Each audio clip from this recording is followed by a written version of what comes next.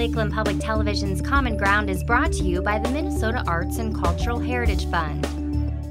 Common Ground is funded by the Minnesota Arts and Cultural Heritage Fund with money from the vote of the people of Minnesota on November 4th, 2008. Hi everyone and welcome to Common Ground. I'm your host, Ashley Hall. Common Ground captures the creative process of various artists living throughout our region. Each week we delve into the veiled history of our area, plus we take you inside the cultural events that put the North in North Country. On this week's episode of Common Ground, you're bound to get hungry as we introduce you to Sharon Carlson of Brainerd, whose Norwegian heritage has an impact on the dishes that she cooks today. Plus, we visit a well-known food festival at the restaurant capital of the world, otherwise known as Dorset, and we sample some of the locals' best dishes at this year's Taste of Northern Minnesota in Bemidji.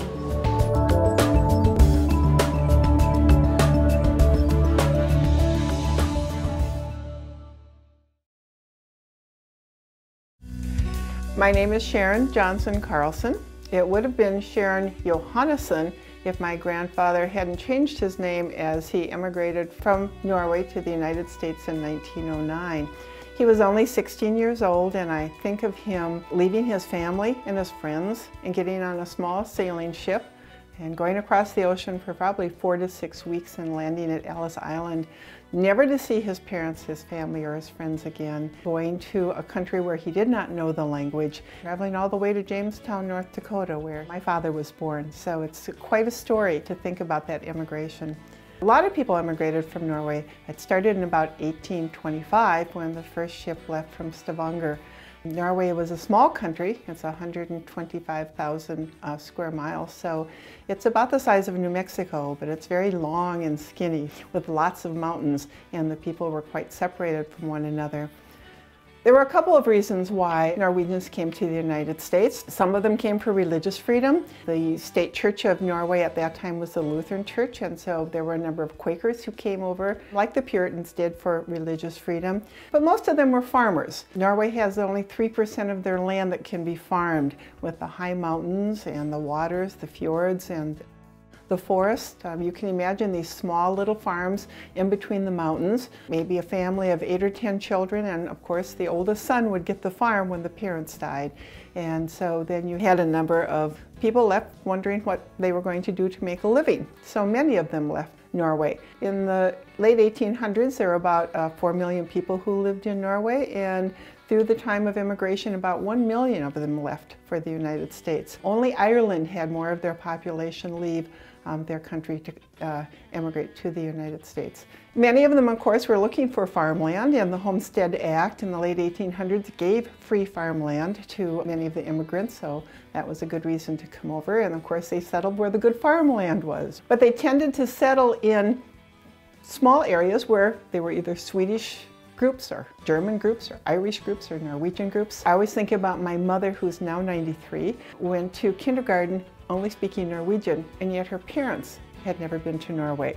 So they always spoke Norwegian in the home. When their friends came over, they spoke Norwegian, so she had to learn English when she went to school. I've been fortunate enough to be able to travel to Norway 4 times. I went over while I was a college student and worked one summer up in the mountains by Lillehammer in a place called Dorset Hotel. A couple of years ago, my 4 brothers and their families and I went back to Norway and had a family reunion in Kristiansand with our relatives. And my father never went back to Norway. My grandfather, once he came here, I doubt he wrote very often. And so at 16 years old, he kind of left the family. And I think it was just a thrill for them to be able to meet his descendants, as it was a thrill for us to meet my grandfather's family. So it was a really great time for us. I grew up in a family where our Norwegian heritage was very important to us. And so when Christmas came along, we had the lefse and the lutefisk and the meatballs and the rice pudding with the almond in it and the krumkake and the rosettes and all of those vrummegrut, the wonderful things that my grandfather probably had when he was growing up at home in Kristiansand. 17. Mai comes along, which is our Norwegian National Independence Day, and that's always celebrated. I belong to a Norwegian literature study group and a Norwegian music appreciation group through Sons of Norway.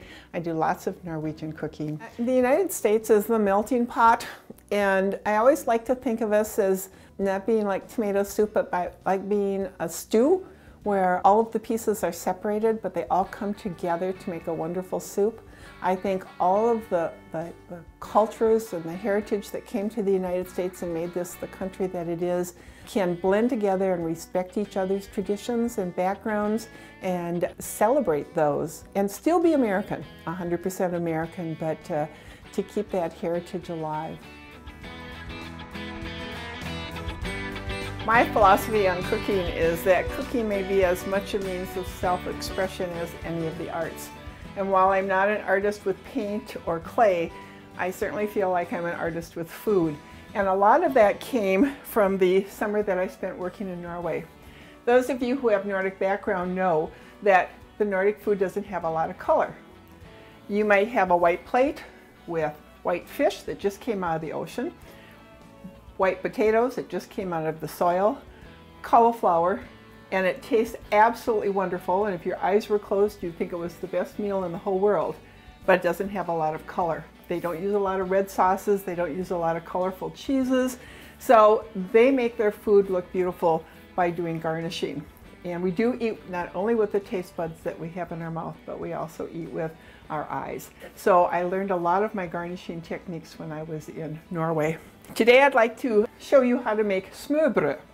Smørbrød are open-faced sandwiches, and when you go to Denmark or Sweden or Norway or Finland and you go into the restaurants, you are going to see absolutely beautiful examples of smørbrød. They're very simple and easy to make. They're very healthy to eat, and of course it brings back that culture to me that's so important. You're only limited by your imagination and your taste when you make smørbrød. I remember being in Denmark a number of years ago, and we went to the Oscar Davidson restaurant, and here is the list of 178 different open-faced sandwiches that you could order. So use your imagination. You think about color, you think about shape, you think about texture, and you think about flavors when you put together your smørbrød. Smørbrød started in Denmark, they think in the Middle Ages, before they had plates. And then what they used was bread as their plate, and they'd put their meats and their cheeses and their vegetables on top of the bread. And it said that even sometimes they didn't eat the bread and used it for the next day, just like you would a plate. But we do eat our bread. And the bread is the basis of the smørbrød. You have to have good bread to make it. It has to be a firm bread because you're going to build on top of that. In America, you take a slice of bread, you slap some peanut butter and jelly on it, you put another slice of bread on the top, and you see the bread. But in smørbrød, you don't see the bread at all. Smør means butter, brød means bread, so it's really buttered bread, but that's just the beginning of it. If you're a bread baker, I like to use my homemade bread when I do it, but I also go in, if I have to buy bread, I pick up the loaf and I find the heaviest, densest bread that I can. They generally use dark bread. When I do my shrimp ones, I like to use lighter bread. So this is a dark, whole grain, heavy bread, and this is an English muffin bread because it needs to hold everything that you put on top of it. So the bread is the basis. The next thing you're going to put on it is some kind of a mayonnaise or some kind of a sauce or mustard or whatever goes with whatever you're making. Then you have your lettuce that covers up your bread. And then you have your array of whatever you want to put on the top. You want to put flavors together that are going to taste good. So here's a quick and easy way of making smørbrød. We'll start by making my absolutely favorite one. And for this one, I'm going to use white bread. And I'm going to butter it. We always say that Scandinavians only use things so that they have an excuse to put butter on. But you're going to butter the whole entire piece of bread.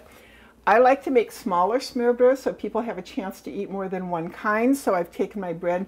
You can use any kind of bread. You could use, sometimes I use a little cocktail rye bread and make really small ones where they can have lots of different choices. I've cut off the crust and I'm ready to make my smaller smørbrød. So I have my butter on. Then I'm going to make egg and tomato. So I'm going to use mayonnaise for that, just plain mayonnaise. So I'm going to put some mayonnaise. You put the butter on so that the mayonnaise doesn't soak into the bread. So it's kind of a barrier between your mayonnaise and your bread. Then we want to cover up our bread. I was taught that you shouldn't see the bread when you make your smørbrød. So different people have different ideas. So I'm going to use a leafy lettuce that I've cleaned. And I'm going to cover my bread. Now this again is my favorite one. And my Friends in Norway were always surprised about this because this is the cheapest and easiest one to make. I'm going to use egg and tomato because I love both of those flavors. And I'm going to use uneven numbers because in art you often use uneven numbers. Then I'm going to put a small blob of mayonnaise, small piece of mayonnaise on the top of that. And I'm going to add a little bit more color by putting in a little bit of parsley. And I'll put a little salt and a little bit of pepper on top of that. And there's your first open-faced sandwich, your first smørbrød. You just think about how you would eat it if it weren't on a piece of bread. What would you eat on a roast beef sandwich? And we're making a roast beef sandwich like you might get at the Subway shop, only it's just really pretty to look at. So, okay, the last one I think I'm going to make is a turkey, and I'll use the dark bread again. So we'll start by buttering all the way to the edges. Not a lot of butter, but just to make sure that bread doesn't dry out and that the sauce doesn't get on it. These are very simple ones. You can make homemade sauces. I've seen them with raw eggs. I've seen them with herring. I've tasted lots and lots of wonderful ones. Okay, I'm going to use regular mayonnaise on this one because I don't want the horseradish with my turkey. So I'll use regular mayonnaise. Okay, again, we cover the bread with the lettuce. You see how healthy these are? I mean, these are fresh. This is fresh vegetables, very, very healthy.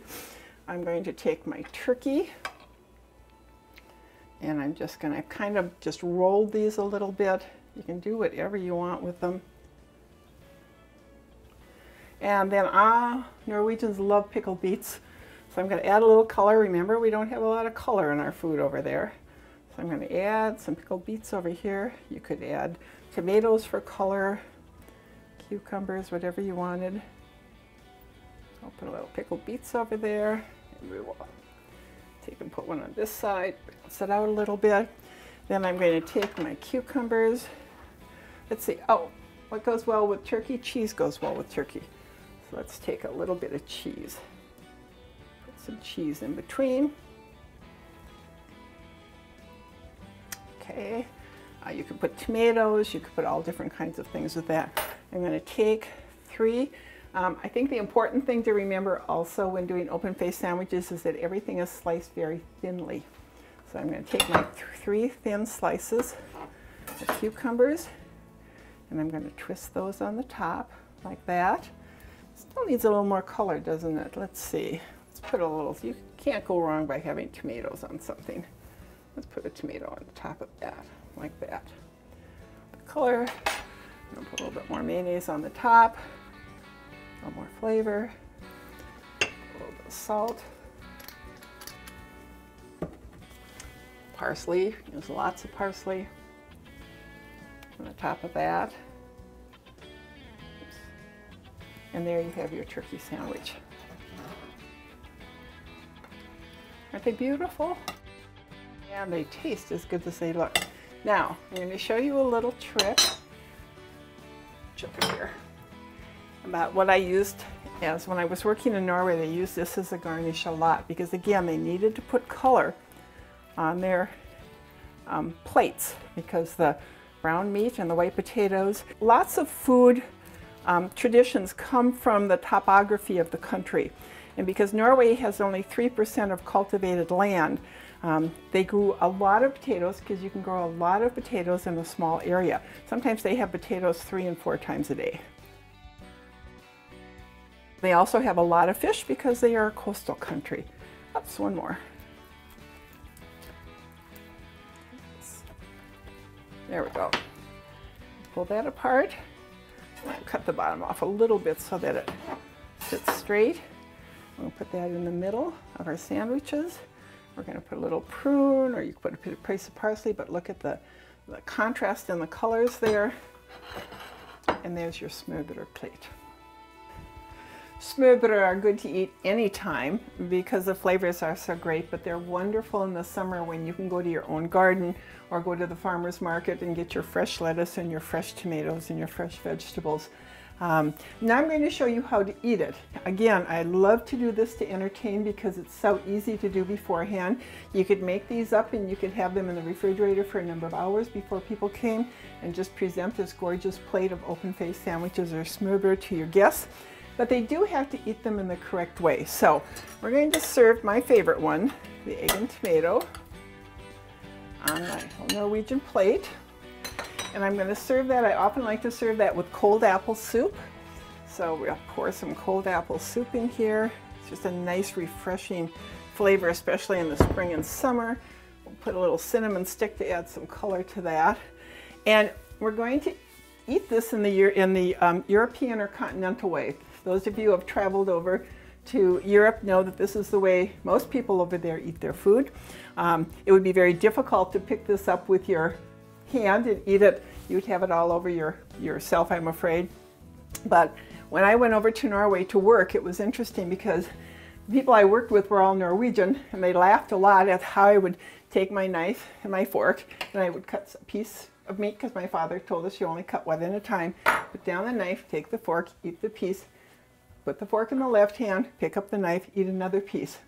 They put their knife in their right hand, pointed down, their finger. They put their fork in their left hand down, and they never put them down through the whole meal.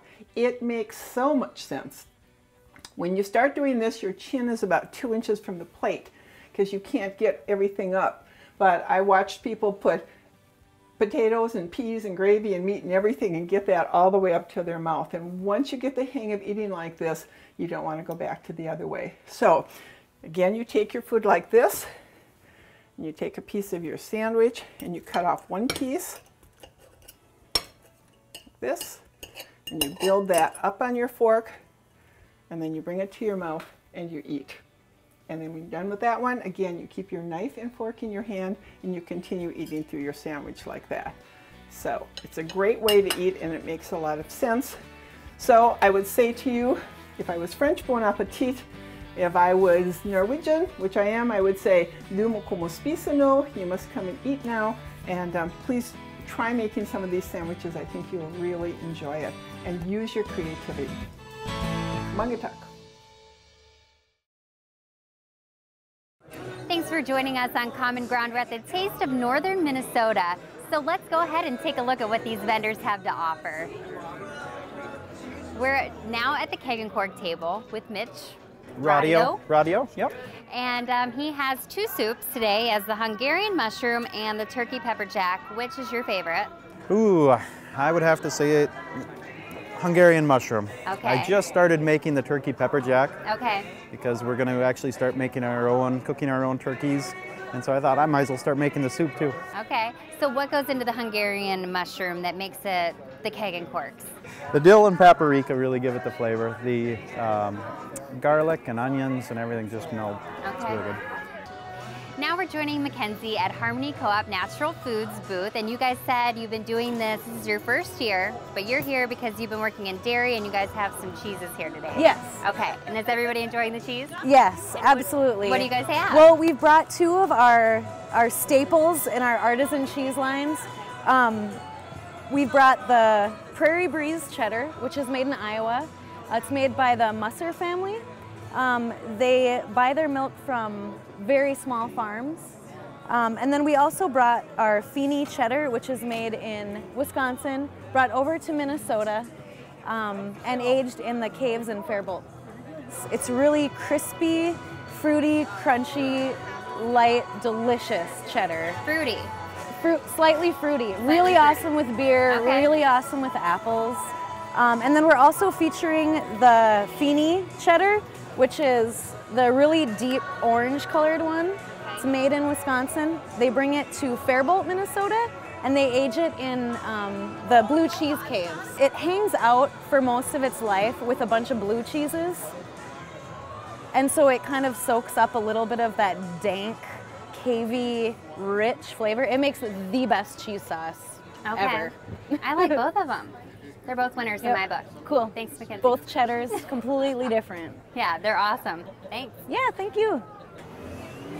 Jeremy is joining us now, who is the head chef at the Bemidji Country Club. Jeremy, thank you so much for talking to us. Absolutely. And what do you guys have on display here today? We have a walleye brandade on a shredded wheat Triscuit cracker drizzled with a little truffle oil, prime rib and horseradish canapé, and a shrimp and cracked pepper aioli canapé, and chocolate truffles. Okay, so the chocolate truffles are amazing. Why are they so amazing? Tell me about it. Chocolate and cream, you can't go wrong with that. They're delicious. Took all the calories out of them. They're wonderful. You did. All right. Well, if you've taken all of the calories out of them, I'm going to go ahead and have to try it. Mmm. Okay. So, Angela, this is your first taste of northern Minnesota, and you put on this event all by yourself. Yeah, with the help of my wonderful volunteers. I really could not have done it without them. I am indebted to them because I was kind of running around not really knowing what to do, but they've taken me under their wings. So what do you think this event does for a community and the members of the community? You know, you taste food, but it's also networking. You meet different people, different vendors, because a lot of them are distributors, you know, and caterers. So it's a good way to meet new people. So if you didn't make it to the taste this year, be sure to get your tickets early next year and make it to this fabulous event. I've had in a long time, and it's all you can eat, and they've got some fantastic ribs here on site tonight. Harmony Natural Foods Co-op, they've got some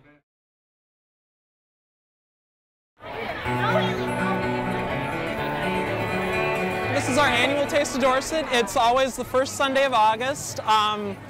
Everyone comes out. There's food on both sides of the town. We've got, well, right here we've got taquitos, popcorn chicken, popcorn walleye, mud balls, margaritas. Every place has their own unique stuff, and everybody comes out. I mean, if you look, the whole street's lined with people. It's just crazy. My name is Zach Buckner. I'm from Coon Rapids, Minnesota, enjoying this wonderful day. I consider this the Northern Minnesota State Fair, and it's every bit as good as it is. I'm Alyssa. I also come from Coon Rapids, and I come here every year to enjoy some great food, great sights, you know, these people here. It's a great gathering. My wife has been coming up here since she was 8 years old. My wife is 55, so 47 years she's been coming up here, and since we've been married, we've been coming up here for 28 years, every year, coming up to Big Sand Lake, fishing, golfing, lying on the beach. It's just amazing how all the people come out and everyone's together, and it all comes together. I mean, there was nothing here at 9 o'clock this morning, and now everything's going and everything's working right. I'm a native of California that moved to Minnesota and loves it. I live in Nevis. We come to the Taste of Dorset every year because this is a great place to not only see people you haven't seen in a while, but to taste all of the food. It's just a lot of fun. We find a place in the shade and watch the people go by. Favorite part is just getting here, tasting all the food. You got some home-cooked Minnesota walleye, popcorn. You got turtle sundae from the famous Dorset house, and just coming here and playing the games, trying to win a couple prizes and going home happy. You can get a little bit of everything from Dorset. You've got, you've got different countries of the world represented. You've got your Mexican, you've got your American, you've got your Italian, you've got anything you could want, and all kinds of people. It's just an awesome time. Come on out and enjoy it. You got the prime rib sandwiches, you know, succulent prime rib marinated all day yesterday. And then the La Pasta line, you got the turtle sundae, which is my favorite dessert here. You got the corn on the cob with your choice of kosher or regular salt.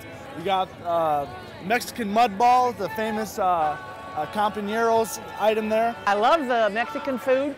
I just had a taco.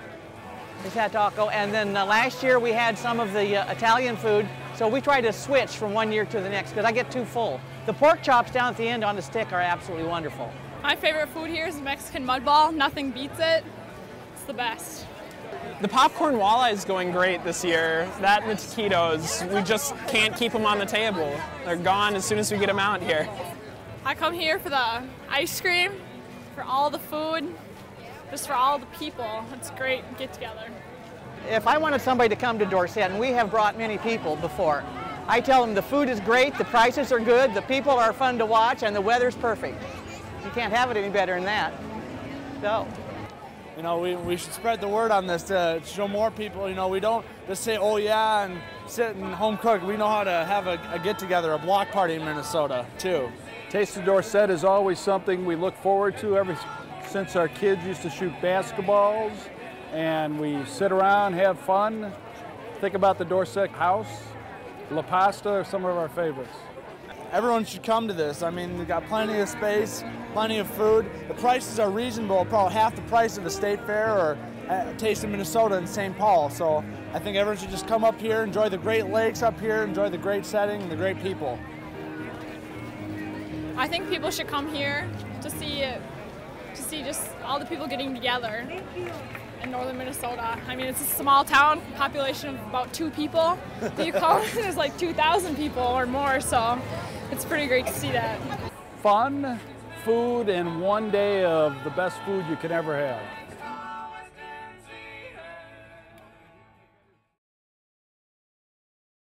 Thank you so much for joining us. We hope that you enjoyed the show, and we look forward to seeing you next week right here on Common Ground.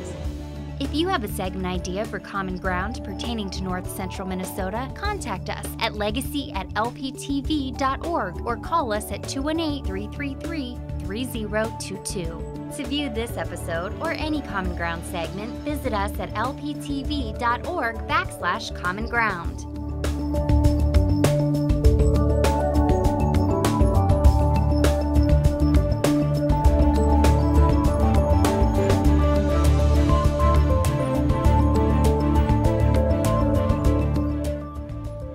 Individual segments or copies of Common Ground, please call 218-333-3020. Common Ground is funded by the Minnesota Arts and Cultural Heritage Fund with money from the vote of the people of Minnesota on November 4th, 2008. If you enjoyed this segment of Lakeland Public Television's Common Ground, consider making a contribution at lptv.org. If you have segment ideas pertaining to North Central Minnesota, contact us at legacy@lptv.org.